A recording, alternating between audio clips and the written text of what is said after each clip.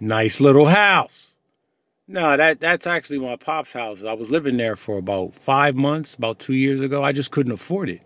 $200 energy bills a month, and I wasn't even staying in the house. I was staying down in Baltimore, working down there, coming home to a 65-degree house on the weekends, and couldn't afford to live there. So, and I wasn't even paying the mortgage. I just couldn't afford it, man. Shit's expensive, yo. If it was meant for everybody to own shit and have shit, then that's just how it would be. Home ownership is not for the faint of wallet. It's just not. But anyway, that ain't what this video is about. I'm really here because I do not want to go home because the cat working on I'm getting that one bedroom fixed. The bedroom that was actually my grandmother's bedroom when she died in.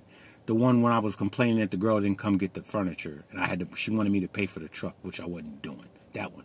So I'm going to fix that room up. It's getting fixed now. I'm not there because I really don't like being in the presence of anybody that's not a woman that I want to fill in the blank.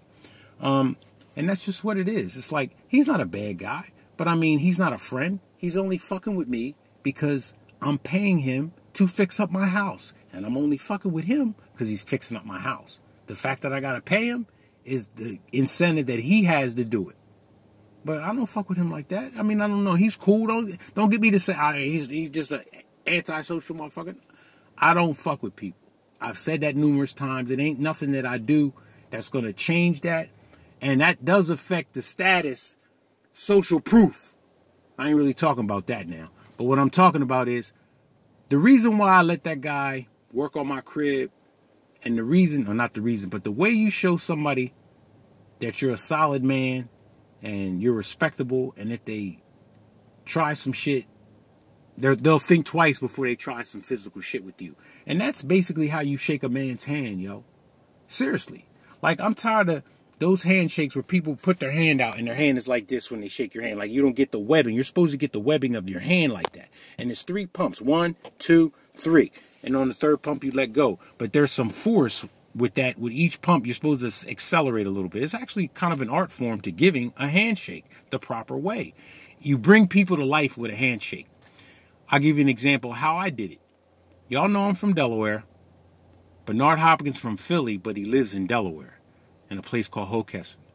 And one day I was at the car wash on Kirkwood Highway, and I saw what looked like to be him. I said, yo, is that Bernard Hopkins over there? Look like Bernard Hopkins. They're like, yeah, that is him. He comes here often. So you know me. I'm psyched on Bernard Hopkins. 1, because he's a tough guy. Number 2, if you know, when he fought Felix Trinidad, he was 6-1 underdog. He took his purse, meaning the money he was going to earn for the fight, bet on himself. Supreme confidence, right? And then he knocked Trinidad out. I think it was in the last round. So I was psyched on him. That's what I was going to talk to him about. Like, yo, man, how you bet on yourself for Felix Trinidad, that's some real ballsy shit, man. I respect what you do. And that's all. I left the gambling part out because the look on his face, I was about 10 yards away from him, and I noticed the look on his face was like, oh, man, who is this dude coming up to me, man? I don't need this motherfucker coming up to me. I don't know him. Don't want to know him. So I could see that. I could see it. When you learn how to read facial expressions from people, you can tell what motherfuckers is thinking. They ain't going to say it, but what they thinking. So I just said to him, you know, I wanted to let you know I respect what you do. And I was real humble about it. Shook his hand the way I just told you to do it. And he had his head, he was looking at his phone. And with each pump, I noticed his head went up, up, up. And then he finally gave me eye contact. And he was like, thank you. So then, you know, that's it. We let our hands go. And he's on the other side of the parking lot getting his car. And it may seem minor to you, but, you know, I'm all the way across the parking lot. He looks over and gives me a head nod. I mean, that meant something to me, you know. And what prompted me to know that a handshake is how you measure a man, I was an amateur fighter when I was in the ages of 16 to 20. And we went to the Blue Horizon one day. If you don't know what that is, that's a fight, a minor circuit for local fighters up in Philly, the Blue Horizon. We seen Joe Frazier there. And I shook his hand. Another tough guy, right? I shook his hand. And I thought he was trying to hurt me, man. Like, for real. It was like, dude, why are you shaking my hand so hard? And I went home. As we were riding home in the car, I remember saying how hard he shook my hand and how I didn't like it. And he was just like, nah, that's just how men shake hands to let you feel their presence. So I was like, okay. And I found that to be the case when They had a guy come in when I was in undergrad to tell us how to conduct ourselves in a job interview. And I told him, and that's what he told the class, like, yeah, when you shake someone's hand, you should try to break it.